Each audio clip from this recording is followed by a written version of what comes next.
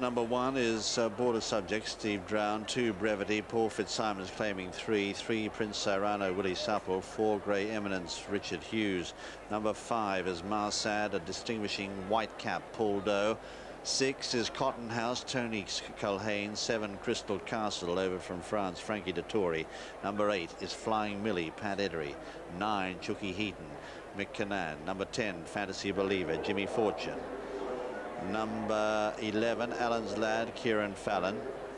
Going down, number 3 is actually going down now, Prince Serrano, as I speak.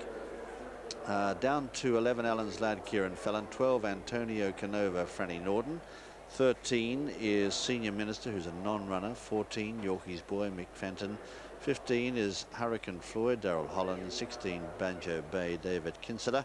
Number 17, Vanderlyn, Martin Dwyer. 18, Watching, Dane O'Neill. 19, Rosselli, that's Seb Sanders. 20 is Dr. Spin, Jamie Spencer. Number 21, Premier Baron, Gary Carter. 22, Only Time Will Tell, Adrian Nichols. 23, Helma Hera, Fergal Lynch. 24, Capricho is Richard Quinn. 25, Peruvian Chief, Keith Dalgleish. 26, Corridor Creeper, Kevin Darley. 27, Cathology, Fran Ferris, claiming the 5. Take out 28. 29 is James Stark, Steve Carson, and 30, Grey Cossack, Jimmy Quinn. 28 to go in the Wokingham. Big betting race. Here's Angus. It's 9-1 Watching, 9-1 Dr. Spin. They're the joint favourites at the moment. Flying Millie is 10-1. Border Subject 10-1. They're the next in the market. There's been 11 Border Subject, 14 this morning. Chucky Heighton is a 12 chance with Antonio Canova at 16s. Grey Cossack is also 16s, and it's 20-1 bar. Under orders and they're racing, and Allen's Lad just slammed the stalls just a fraction before the starter let them go, and has lost about 2 lengths in the process. Cathology out in the centre is one of the first away, going very fast in the early stages. Peruvian Chief to be up there.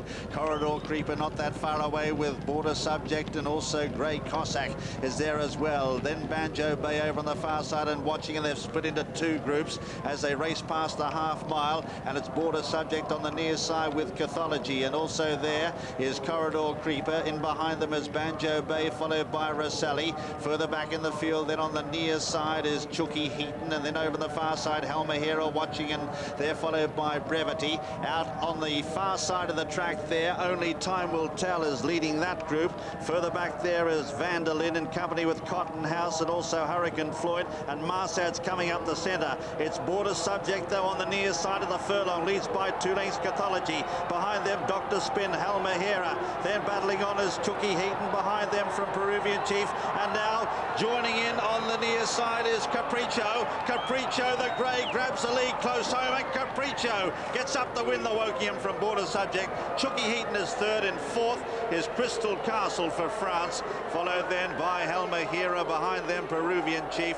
A long last is Allen's Lad, who was the horse who hit the gate just an instant before the starter hit the button, and of course lost a couple of lengths. Let's see them go over the line. Capricho is the winner here. 24, ridden by Richard Quinn, beats Border Subject. In 3rd then is Chucky Heaton. In 4th is Crystal Castle, who is backed at each way odds.